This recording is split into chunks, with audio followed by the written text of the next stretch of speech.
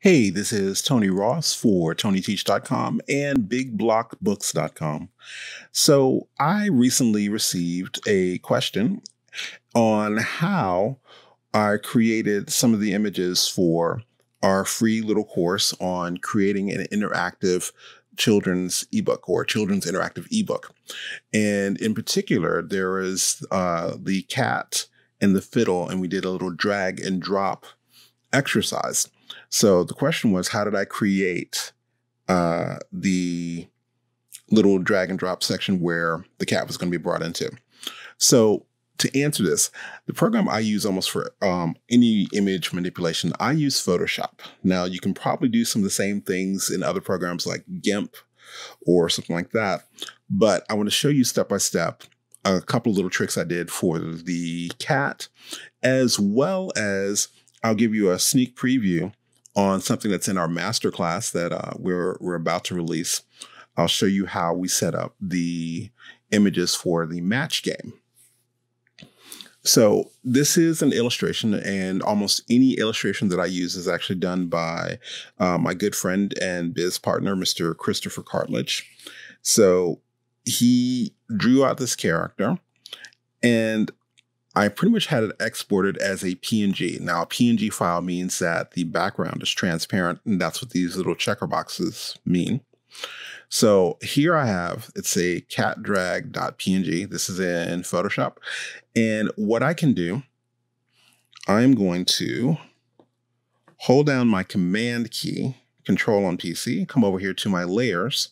And if I click right on this icon, it selects this image. Okay.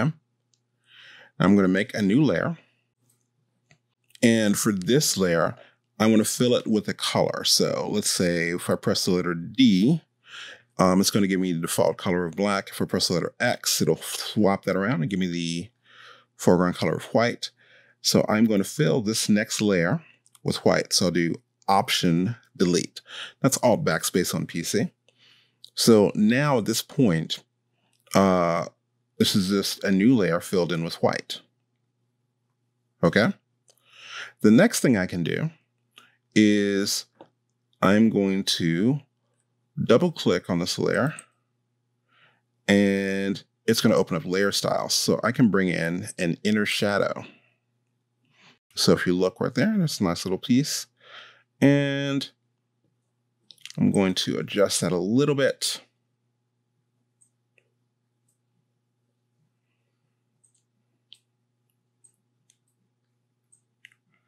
Just to over-exaggerate it a little. Now, in fairness, I actually did create this years ago, so I'm not remembering exactly all of my steps, but I do have an inner shadow here. There we are. Let's give it a little more distance. And choke that up a bit. Okay, looks good. So if I click OK, and from this part, or from this point on, I can go on and maybe even save this out. I could even give it, I think there's like an outline somewhere, or a stroke. All right, so if that stroke is there, and we can make that opacity very, very light. Okay. So I'm going to hide those little, or deselect that. So that is a little cutout section. And what I would do, I'm going to turn off the other background for a second. I can save this part out. So I'll go File, Export, or Save for Web Legacy. And I can save that out as a PNG. All right. And then I would also make sure I save out the cat as a PNG. And that's just one way of actually doing that. Another way, if I wanted to push this a little bit further, I could come over here and maybe drop the opacity of this little layer.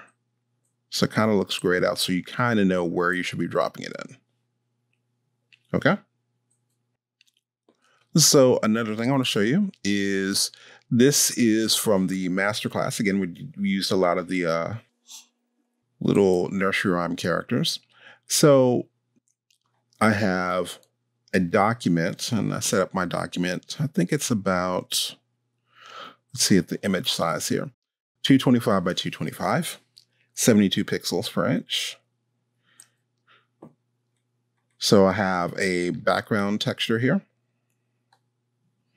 And here's the new cat and the fiddle for the style we did for. And again, these are also done by Chris Cartledge. So I can actually export out this one. So I would just simply do export, save for web.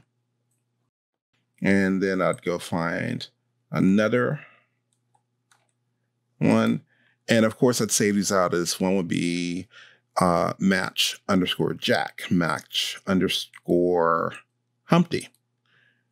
And there's Jill, there's Little Bo Peep. So all the different characters will be saved out. I think we saved out 8 different characters for this. And we also needed the back of the matching game. So there's the Big Block Books logo. And we also added in a shadow. And I even threw in a little button just so people would know where to click. And so hopefully that answers a few questions about how I set up images. And last but not least, I wanted to mention our masterclass. After 3 years in the making, it has finally seen the light of day. You can actually get access to that for an early pricing. And you can go to TonyTeach.com/PUBMSTR for Pub Master, Pub Coder Master. And the course right now, it's actually hidden. That's the only way you can actually find it. But we have about 80% of the videos there, and we're still uploading. We're looking to be finished by the end of April 2020. But you can still go in and start playing around with the files and going through the lessons. Let us know what you think. You can also get this for a discount. You can get it for about $70 off of what the actual price is. So go ahead and check that out. Again, that's TonyTeach.com/pubmaster or PUBMSTR. So this has been Tony Ross for TonyTeach.com and BigBlockBooks.com. Remember, make art, not excuses. So go make something. Have a good one.